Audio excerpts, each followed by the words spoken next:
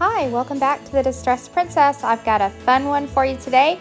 We're going to do some more Christmas Kirkland's dupes. We're going to start it off with a Christmas tree, and this one has a birch log looking planter, but we can do it for so much cheaper than you can buy it. This is a Christmas tree that I already had on hand. I paid $10 for it at Hobby Lobby last year.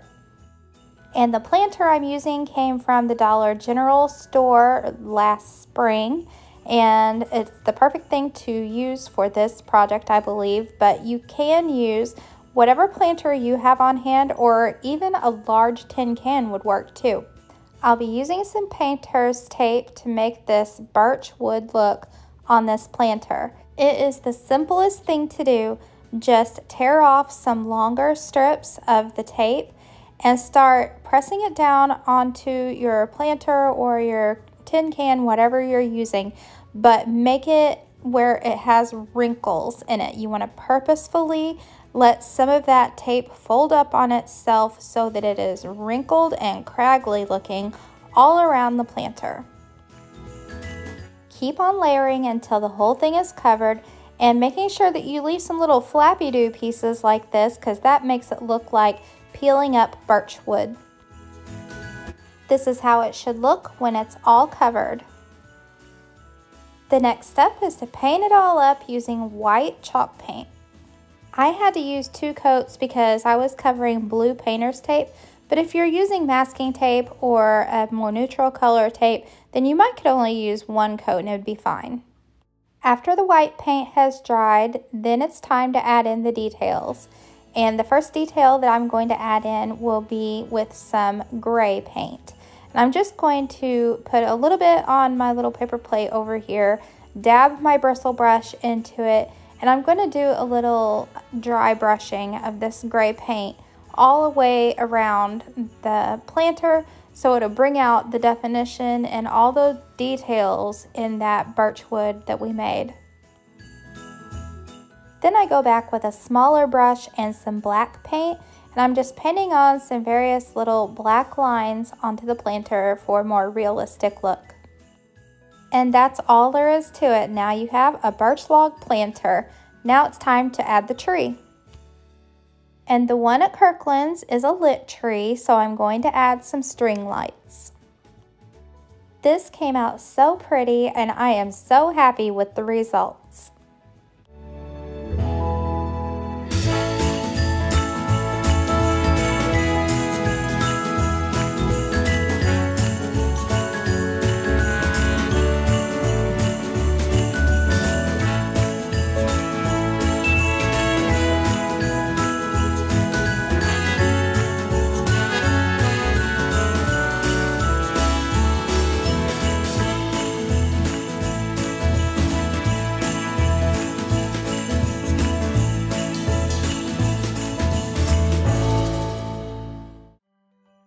The next dupe is this whole set of wooden Christmas trees, and they looked like they would be easy to replicate instead of paying the $30. Now you might already have some scrap wood to make this project, but if you don't, then take a trip to a lumber store. I went to Menards and they have this value wood section, and I got 2 really nice pieces of pine, I think it is, for only $1.29 each. Then, using the dimensions of the trees that were actually in Kirkland's, I drew out the trees onto the piece of wood and kindly asked my husband to take it down to his power saw and cut them out for me. So that's pretty easy, just cutting out some triangles. Now we need to find some stars to use, and I had this pack of stars that came from the Dollar Tree around the 4th of July, I believe. But if you don't have any in your craft stash, then you can take a trip to Hobby Lobby or even Michael's and find some wooden stars to go on top. The next step is to paint and stain your trees. And so I'm starting with the one that is supposed to look like it's wood stain. And my first inclination was to use the Waverly Antique Wax, and so I watered down some of it and I applied it to the wood. And I guess different colors of stain does differently on different kinds of wood. Like this is naturally kind of a yellowish wood, so when I put the antique wax on, it came out very yellowish, and I wasn't really pleased with that, so I had to remedy it. So the next thing that I did was use my Waverly chalk paint in the color Truffle, and I watered it down, and I put that on and let it set for a little bit and wiped it back off, and then that was more of the warm wood color that I was going for. And while I had that brown watered down paint out, I went ahead and painted the stars. Now I'm not for certain, but I think the stars in Kirkland's might be gold. It was hard to tell on the box, but I'm just going to leave mine with a wood stain. Next, I'm going to work on the green tree. I had two different kinds of green paint, a Christmas green and marsh green. I decided to use the Christmas green and darken it up with just a little bit of black paint. Now with my custom color of green paint all mixed up, I applied it to the tree. And the smallest tree in the bunch is a white tree, but I'm going to use sort of a white wash with it because the little white tree also has some white markings on it for like little pine needles or something, and I want them to be able to show up really good, so that's why I'm using a white wash instead of straight white paint, so that when I use the straight white paint for the little details, it will show up. To soften up the brown on the brown tree, I used some sandpaper to kind of distress it a little bit and blend in that color so that it looks a little bit more like the Kirkland's version. Then I drew on some rectangles. Going off of the picture from the Kirkland's site, I just made some small little rectangles where the words will go, and I just used a paint stir stick to make straight lines. So that I would get nice clean lines, I used some Scotch tape where I drew the pencil marks, and I'm going to tape it up so that the paint only goes where that rectangle is. And while I'm painting in these little black rectangles, I want to thank everyone who is a new subscriber. I'm so happy to have you here. After the black paint is dry, then peel the tape off for the satisfying reveal.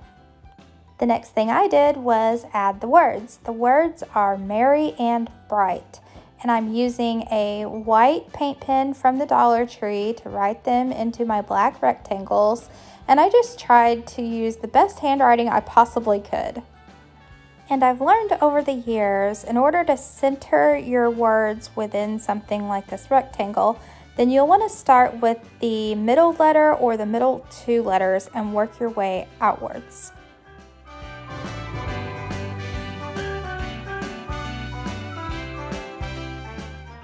Now it's time to add the details to each tree. The green tree had some stars, so I just used the smallest, finest paintbrush that I had and some white paint to paint in some stars. The white tree had just some little tiny lines that would go straight down, so I painted those on. And the brown tree had white dots that looked like snow, so I just used the end of my paintbrush and tapped those little white dots on. And the final step is to hot glue the stars on top, and this dupe is done.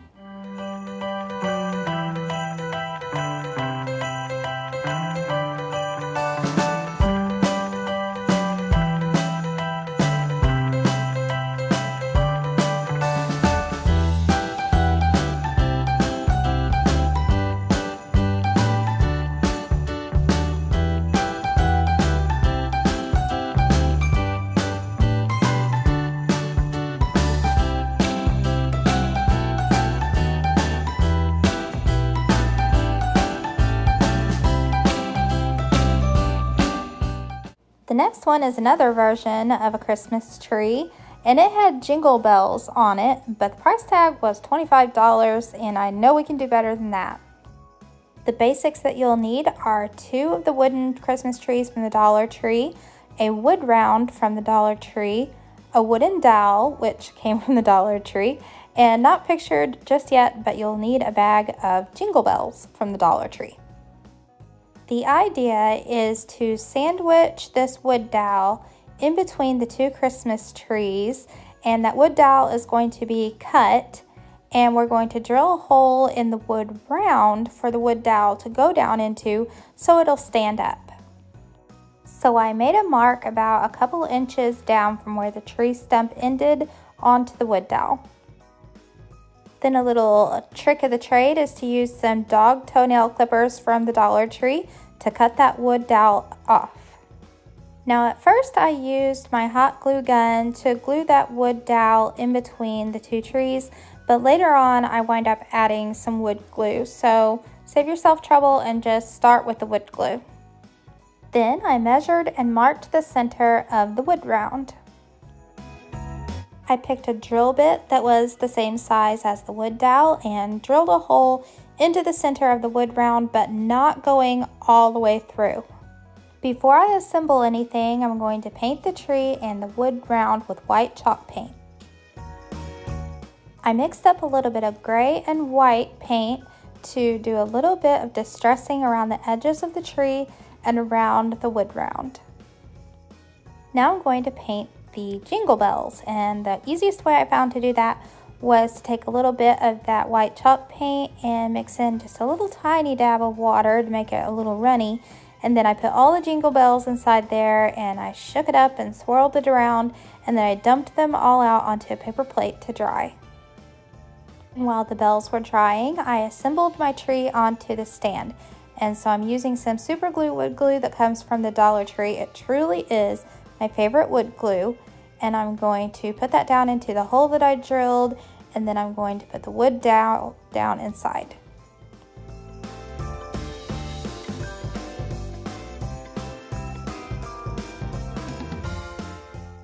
Then finally it's time to attach the jingle bells to the tree. Now I'm just using hot glue because I couldn't really think of a better way to attach them.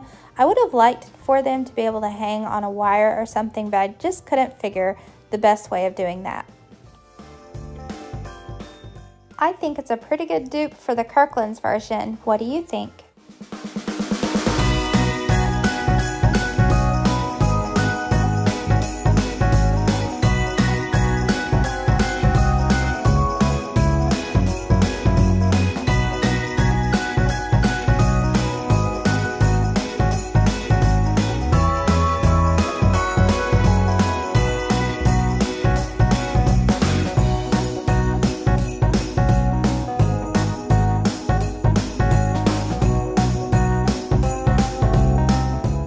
The second I saw this gorgeous embroidered table runner from Kirkland's, I wanted it, and so I decided to try to make my own version.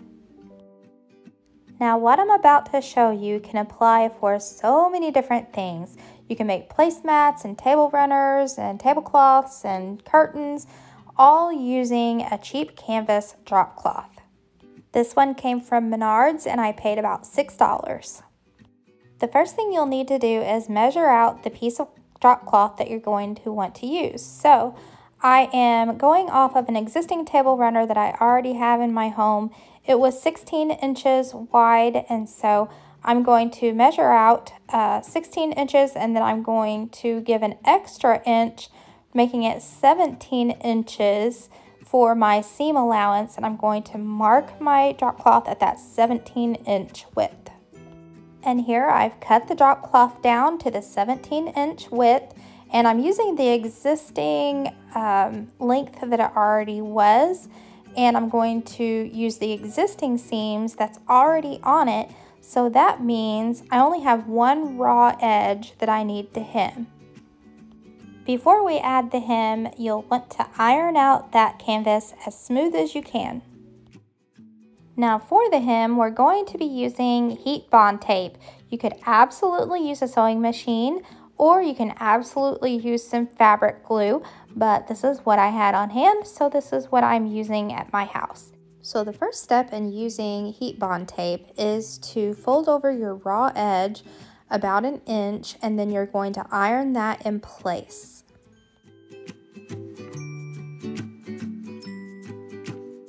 Once you've ironed in the hem all down the whole length of your table runner, Then you'll start using your heat bond tape. It is really simple to use. All you do is tuck it right into that hem that you ironed in, and then you'll use a damp washcloth to lay on top, and then press your iron down on top just for a few seconds, like less than 10 seconds. And something about the steam from that damp washcloth is going to really set that heat bond tape to sticking and making sure your hem is tight and secure. Then just keep on going down the line and redampening your washcloth when needed. Now that your table runner is all hemmed up and ready to go, it's time to decorate it. And I'm using some ribbon that I got from Walmart. They were 97 cents and $1.44. Then I'm going to use just the white pom-poms, and I'm going to use some white felt. Oh, and some of these white felt snowflakes that come off this garland from the Dollar Tree. So going off the picture of the table runner on the Kirkland's website, I was going to make 5 trees because there's 5 on the Kirkland's version, but I only wound up making 4 because I miscalculated and I made a tree kind of bigger than it needed to be. But anyway, it still turns out really cute in the end, and this is just an idea of some of the things that you can use to decorate your own table runner, but take this as inspiration. I think it would also be really cute just to cut out some triangles of some green and white, or maybe some plaid or buffalo check fabric. Just cut out some triangles to use for Christmas trees, and then maybe some ribbon or jute string for trunks. So what I've done here is I have used fabric glue to glue down some pieces of that gold ribbon, and fabric glue to glue down the small white pom-poms to make the first tree. The next tree, I used the shiny black ribbon, and I cut it in half because the tree trunk on this one was pretty thin in the picture, so I cut it in half. I'm using fabric glue to glue all this stuff in place. So the trunk goes down first. Then I cut off some pieces for limbs, and they were special. They looked like they had sort of a fringy edge. So I just took my scissors and I cut some fringe into that little tiny piece of ribbon, which was a little time consuming. And if you can find some trim already made to look like fringe, that'd be your best bet if it's cheap enough. But you know, I'm going with what I have, and you know, I'm always budget friendly. So for 97 cents, I just went ahead and frayed my own ribbon. The next tree in line is pretty simple. It's just a piece of white felt cut into a triangle, and then some of the gold ribbon for the tree trunk and limbs. But it can't be glued on just yet. You have to make the next tree first because it is sort of in the background. And it is another black ribbon tree that I've cut the ribbon in half lengthwise. And so I have the black ribbon for the trunk, and then I'm going to cut some limbs, again, cut in half lengthwise to make the thinnest ribbon possible. And then it's going to be a little downward direction of the limbs. This is the tree that I went too big on and lost room to make the last and final tree. I should have made these limbs a lot smaller, and then I could have fit the 5th tree onto the table runner. And like I said, the center white tree, it is kind of on top of the 2 black trees, so it goes on last. And it has the gold ribbon for the trunk, and then I cut some little pieces of gold ribbon for some branches. If I would have had a little fabric star or some gold fabric I could have cut some stars out of, I probably would have went that route.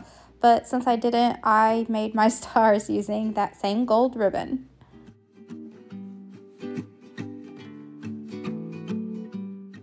The Kirkland's version didn't have anything on top of the black trees, but since I was missing a tree, I felt like my black trees needed something, so I took 2 of the bigger white pom-poms and I glued them on top.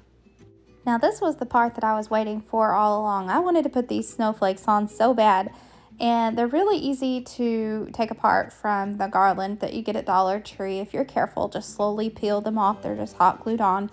and then use your own glue to glue them down to the canvas. Then finally, the last step is to add the little polka dot snowflakes that I'm just using the back end of a paintbrush and dipping it in my acrylic paint and putting it right onto the drop cloth. And since this is a table runner, you really would need to do all this on the other end as well, or just use it as a decoration.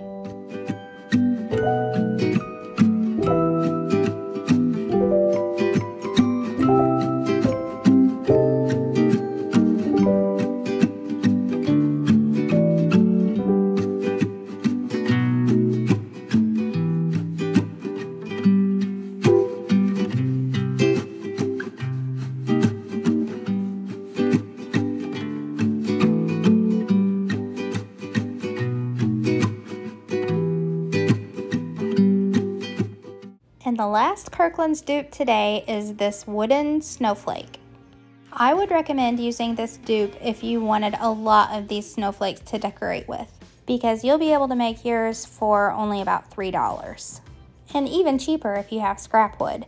But I bought these 2 wood pieces from the Dollar Tree. I have 2 paint star sticks and 16 tumbling tower blocks. I'm going to need to cut one of these wood pieces in half, so I marked it at the halfway point. I'll be using my hand saw, and I want to show you something that I don't think everyone knows. These hand saws have a lip on them that is supposed to hang off the edge of your table or your work surface, and that way it's secure and not moving around all over the place while you're sawing. Now that the one piece is cut in half, the rest is all just assembly with wood glue. So you'll take your first full piece and you'll make a cross with the other pieces that you cut in half. Glue them all together. Now make a crisscross with your paint star sticks and glue them down.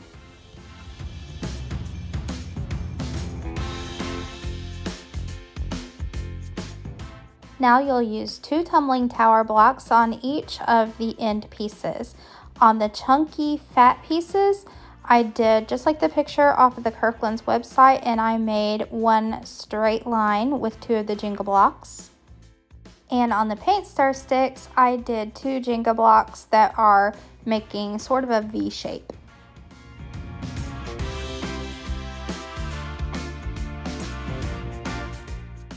Let your wood glue dry at least overnight before you begin painting with white chalk paint. And now we're going to do something that my sister and I used to call dirtying up. So when we would paint a piece of furniture like a coffee table or a bedside table, when we would paint it white back in the day, we wanted to kind of primitive and distress the edges, and we would call it dirtying it up. And that's where we would take any kind of brown paint, and in this case I'm using the Waverly Antique Wax, and use a foam brush, and just with a very, very tiny bit of that brown paint or wax on your brush, just dab it onto the edges and corners of your project. There is really no right or wrong to this process, but if you do get some brown paint where you don't want it, just cover it back up with some white paint and you're good to go.